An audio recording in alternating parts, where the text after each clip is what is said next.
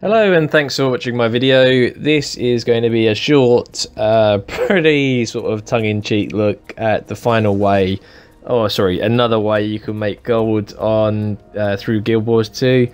As you probably, if you've watched my other videos, you'll notice it's all about what you can do in game to sort of earn gold. And one of my guildmates actually pointed out there is a very easy way to earn a significant amount of time, and it requires a couple of minutes.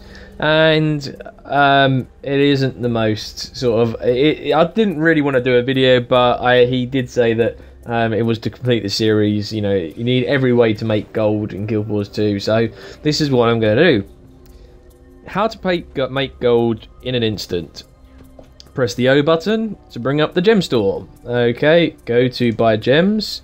Okay, you then go into your account. You will then purchase a number of gems, how much you want to buy. So, for example, you can buy 400, 800, whatever amount of gems you want to buy. Okay, I'm not going to load it, it's going to take too long to load up. So, say for example, I have 1,000 gems. I then go to the currency exchange. I then go to get gold or get gems. So you go to get gold, custom exchange. Here we go.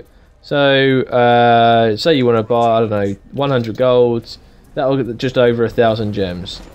There you go. That is gold. I would just like to point out as well that I did do this about 3 months after game launched. I thought I could be very, very clever. And I thought, well, if you in a previous version of the trading post, you could see the fluctuations in gem price, and I actually bought a load of gems with my gold in the hope that it would actually go up. It tends to spike to do with events, to do with Living Story. Every 2 weeks would bring out some sort of new items, so it was very handy to, you know, sort of the gem store. The gems would spike a little bit, and the idea was to sell them. There is, however, a sort of a hidden transaction.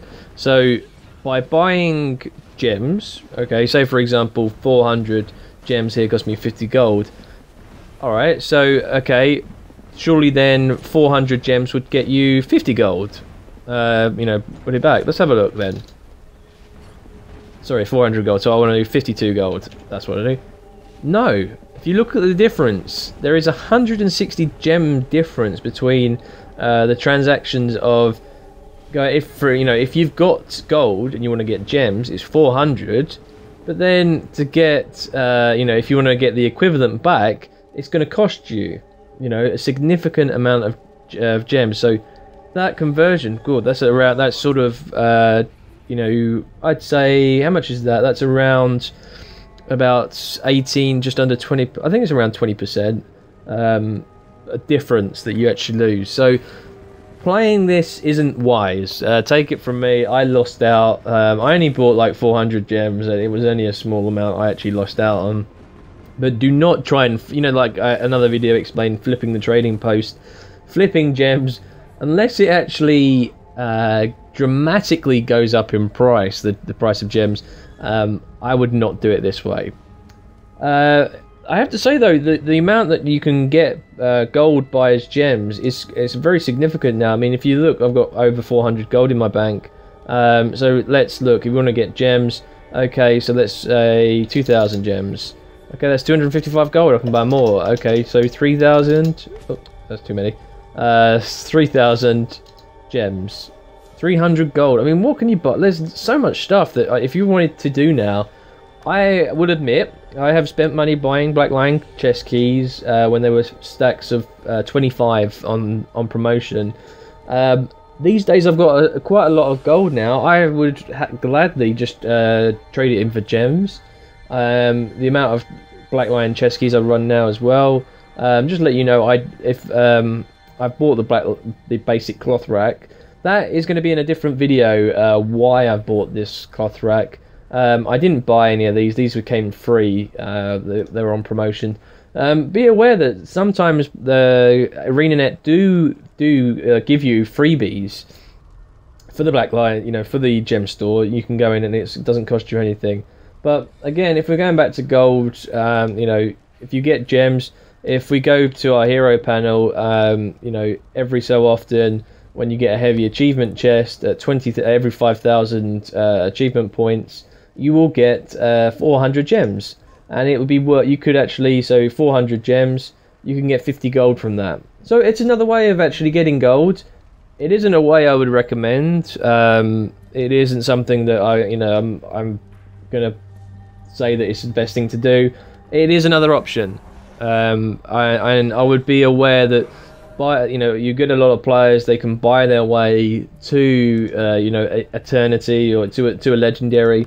But if you think about it, you know, this is a lot of gold. You know, if you want to buy more gems, I did try and load it up. Let's see how much it costs now. Bearing in mind that this will be in pound sterling because I am in the UK as I load it up. But what we're looking at is how much the real world value is on sort of gold in the economy now. And it is pretty substantial. So let's take 800, let's take an easy one. 2,800 is £30 in the UK. You can use your own conversion for that.